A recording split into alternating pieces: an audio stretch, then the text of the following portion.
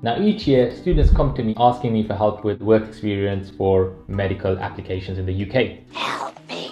And each year, without fail, we manage to get each of the students a work placement very comfortably. It's so hard to care when you're this relaxed. Now I'm going to show you step by step how we get the students to do so. Number one, write a letter to all the GPs in your local area.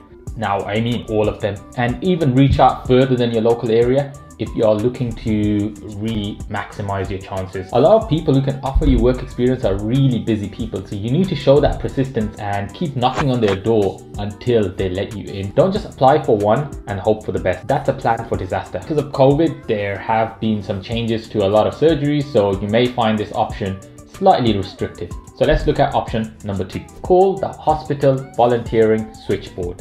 So now each hospital has their own volunteering switchboard, and when you ring them up, you'll be able to find where that is. So I have found from my previous students that emailing them works better than calling them. This is definitely not Siri, but here is a bonus tip for hospitals. Look for specific departments in the hospital you are interested in and find the consultants and surgeons' email. Then simply email them about your interest and hopefully you should hear back from them. This goes without saying, if you're well connected, example your parents are doctors, consultants, surgeons, etc., then your chances of finding work experience are significantly higher. But what about if you're not from that background? Well, you're going to have to grind the hard way. So you can ring up hospices, elderly care homes, you can volunteer at a soup kitchen, volunteer with disabled children and adults. Most of these have rotations of volunteers for about 1 year, and they tend to leave in around July, August time. So it really helps if you get in there early and grab one of those slots. Early bird! How about a nice tasty worm on a stick? These are a good set of volunteering and work experience activities if you cannot secure in-hospital placements. We are an aging population, we are a population where we have poverty, and we definitely have disability. All of these opportunities should be plentiful around you. Nowadays you can also do online ones, but these should be a last resort.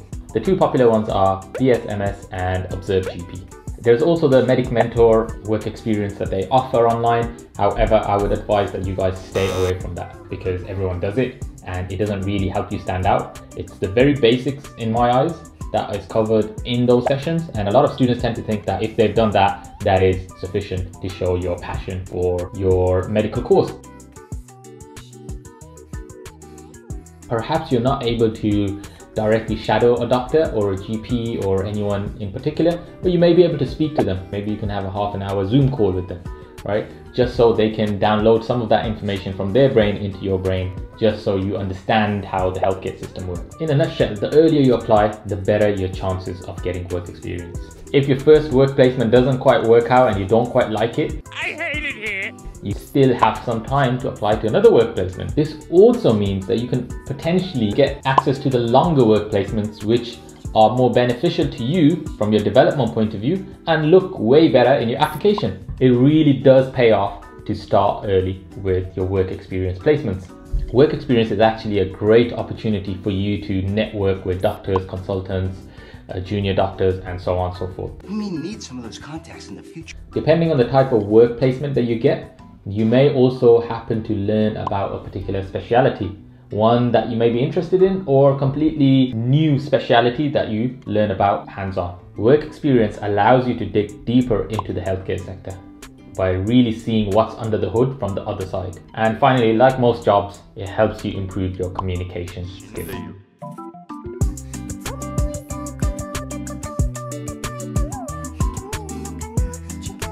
I did my work experience in two places. The Children's Hospital in the emergency department, and that was for about 2 months, 3 or 4 hour shift every Monday morning. And I also did shadowing at the maxillofacial unit of a hospital. There were some pretty interesting things that happened. One of the things that happened in the maxillofacial unit when I was in the theatres, operating theatres, there was this sort of administrative error where there weren't enough hospital beds for the patients for after they'd had their operations. Everything was just on standstill for a little bit. The surgeons had been operating all day from about 9 in the morning, and it came to about 3-4 o'clock, and they had 2 patients left to see, and each operation is about 4 hours. And they all sort of gathered together and they said, look, what are we going to do? So you had an anaesthetist, you had a couple of surgeons, and then the consultant surgeon, and then also all of the nurses in the operating room.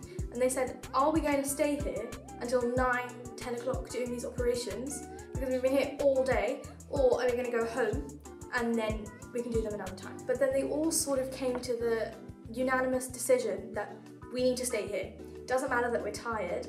There's been a mistake in administration, and if these patients aren't seen, they're going to be waiting for a really long time. And as they started talking about the patients, they all sort of came around, their perspective shifted, and you could see the attitude in the room change. They went from sort of feeling just tired, you know, as human beings who've been working all day, to people who really do put their patients first. This theatre, it's all sort of cancer patients and removing growths that could be cancerous. So everybody just sort of went from being, I don't really want to stay, I'm super tired, to saying, no, we need to put our patients first.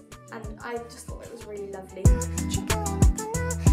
Can you talk about it, A, in your personal statement, and B, in your interview? So how do you effectively talk about it?